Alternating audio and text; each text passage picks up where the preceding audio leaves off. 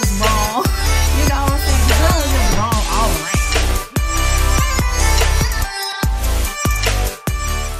Hey ladies, welcome to week 1 of your Love Your Damn Self challenge. I'm so excited for you. I'm so happy that you are here. This week, what I want you to focus on is intentionally naming those things that you need.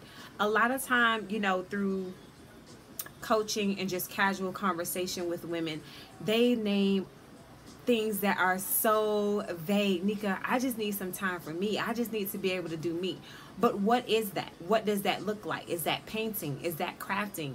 Is that, you know, playing music? You know, is that writing? Is it reading? What is that? Like, we have to get used to verbalizing and saying exactly what it is that we need. So this week, I want you to intentionally set some time aside for yourself, quiet time with your journal and a pen, and I want you to really think about what you need and list those things out.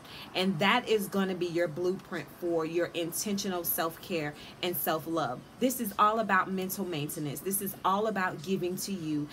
This is all about setting your intention for yourself. So I want you to take some time to really think about those things. So I'm excited for you. I'm excited for me, sure, because there are some times where I don't intentionally set aside time for me, but during this challenge, I'm going to be working with you guys and doing my own self-work and doing the things that I said that make me happy and naming those things and saying what I need as well. So I'll see you guys again next week. I hope you have a fantastic week and enjoy the journey of self-love. All right, so until next time, I'll see you guys then.